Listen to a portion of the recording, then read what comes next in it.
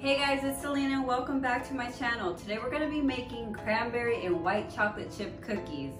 So my boyfriend and I were having a discussion on what the perfect cookie is.